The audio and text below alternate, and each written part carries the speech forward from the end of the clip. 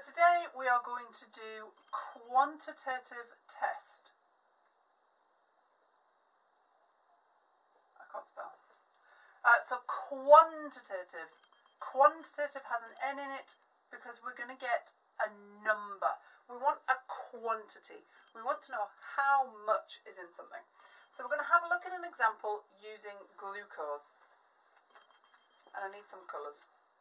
So if we have a sample and we have some sugar in that sample, then obviously what we can do, get the lid off this, is add some Benedict, and when we add some Benedict, it will react and we will get a coloured precipitate. We will get a brick red precipitate.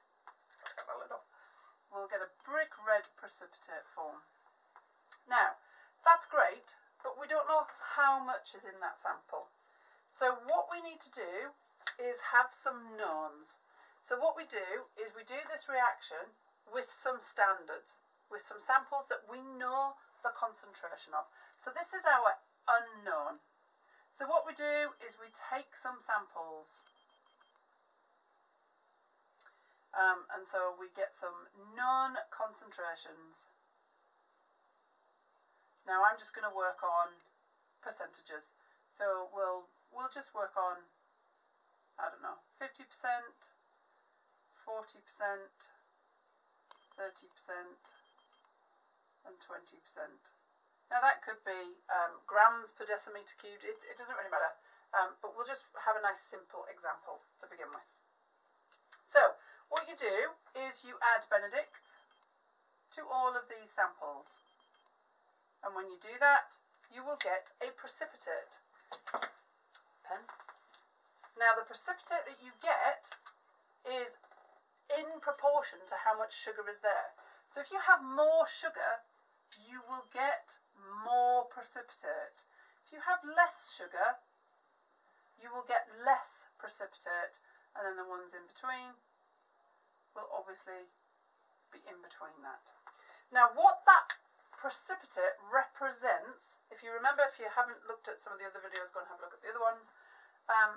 If you remember, that precipitate is formed from copper. So copper 2 plus is reduced to copper plus, and that's what that precipitate is. So if you have more sugar, you'll get more reduction of the copper, and so you'll get more precipitate. So what that means is, if you take this liquid off and get rid of that precipitate, and you can spin it in a centrifuge or you can just filter it, then what you end up with is just the blue. So these are our four samples, A, B, C and D. So what you get is some blue stuff. Now the blue stuff represents unreacted. So this is the Benedict that has reacted to form a precipitate.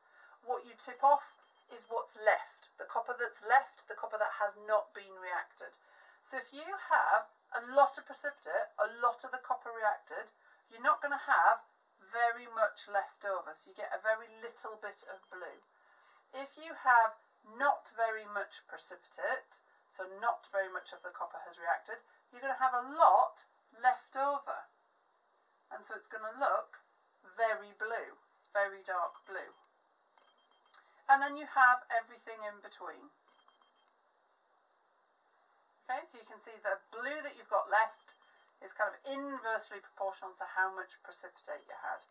So what we can do is we can put these into a colorimeter.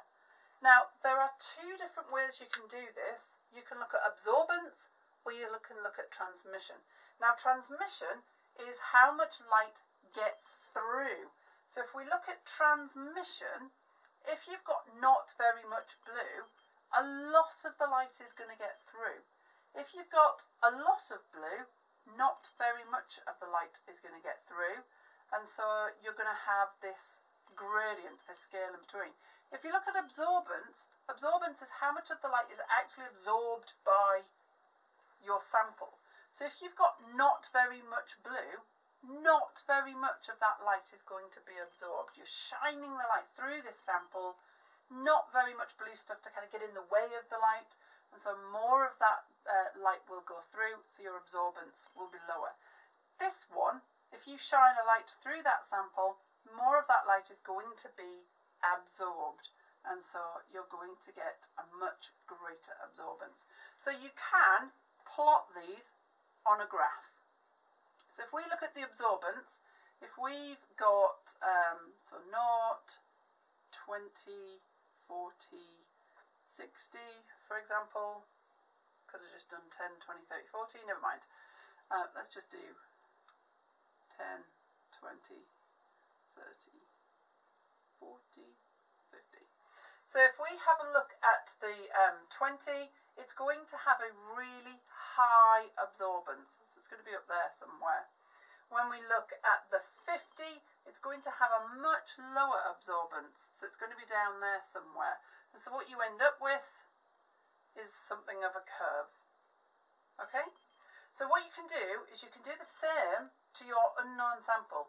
You react it. When you tip off the blue, you'll have a certain amount of blue left. So if we tip this off, we're going to have probably about that much blue. So what you do is you put that in the colorimeter and you get a value. So this is your colorimeter readings, this is your glucose concentration. So what you do is you put that into the colorimeter and you get a value. You find that value on here somewhere and you go along until it hits your curve. You go down, and that is the concentration of your unknown sample. So that's how colorimetry works. You have to have some known samples. You add Benedict's. You take off the precipitate, get rid of the precipitate, get rid of the red. You keep the blue.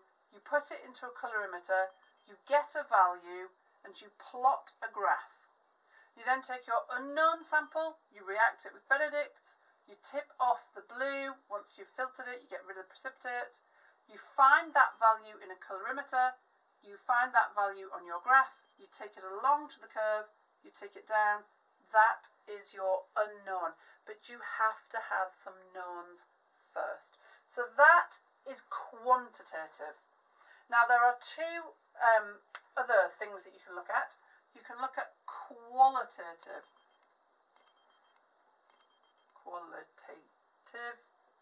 and semi-quantitative.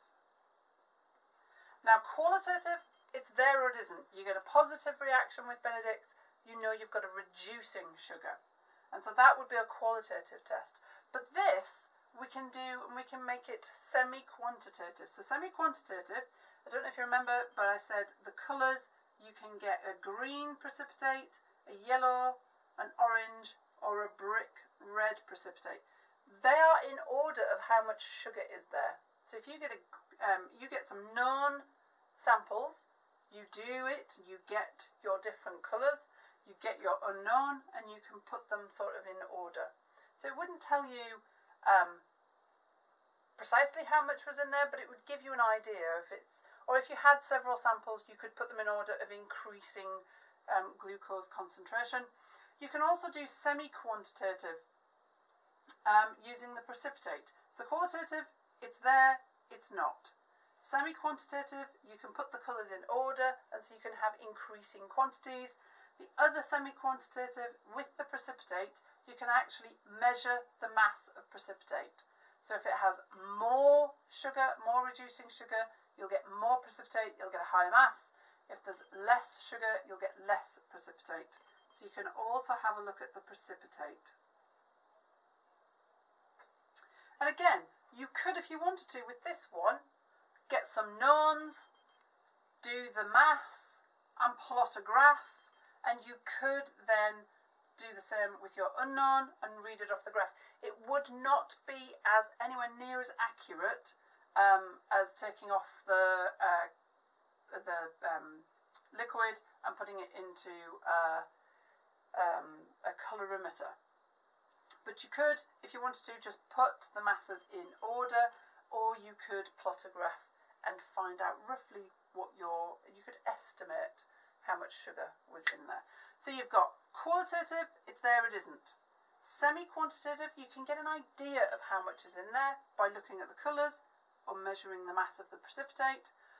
Fully quantitative, you do the reaction with your knowns, you get the blue, you plot it on the graph, you do the same with your unknown, you get the blue, you read it off the graph to find the concentration. Okay?